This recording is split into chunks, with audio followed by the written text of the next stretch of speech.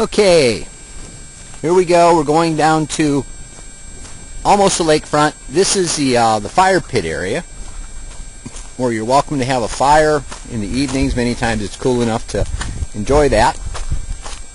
And then the steps down to the dock, right down there. Very nice. And if you want to go down and smoke a cigar,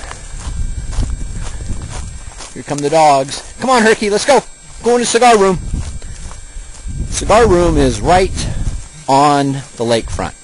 Take a look at that view. Let's take a panoramic view here. Here we go. Here's a multi-million-dollar mansion. It's one of 3 houses that are actually on this enormous lake. Alright, we're heading down to the cigar room, which also, by the way, as I mentioned, is right on the lake.